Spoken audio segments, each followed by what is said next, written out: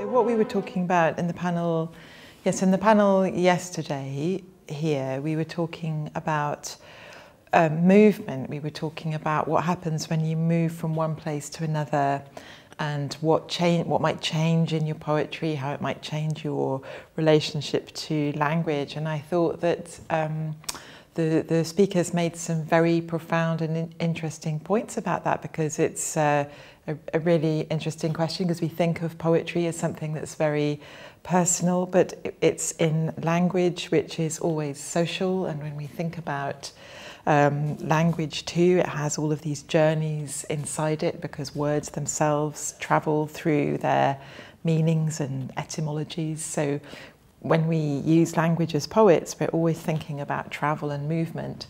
And I thought that those ideas came out really interestingly in the panel. The movie I thought was really interesting. It was a very sad film, very moving. Yeah, it was interesting to have, I suppose, what's a historical perspective on those writers of the 40s who I understand are really the sort of beginning of modern poetry in Turkey, and I think the idea of going back and trying to find lost voices is really fascinating as well. So yeah, it was great.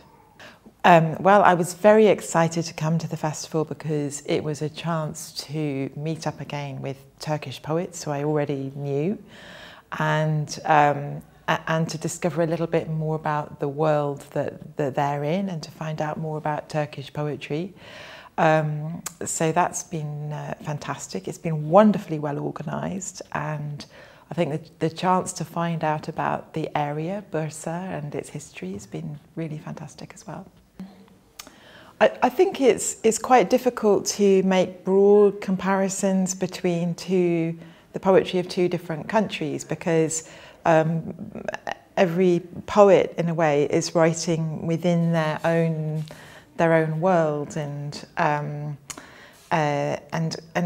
perhaps also within their own language. That so that what the poet makes is really distinctive to them. So with the poets that I know here in Turkey, I would say that they're actually quite different, and so are the poets from the UK. Sorry, that wasn't really the answer you wanted, probably. But I could say maybe that Gonca Osman, I mean, a lot of her poetry is is interested in the body and in women's experience, and yeah, maybe that's a theme that's picked out a little bit in Tara's poetry, and that's new. I've discovered that here in Turkey. She's not from Turkey, but I've encountered her poetry here. So maybe there are some connections there. Yeah.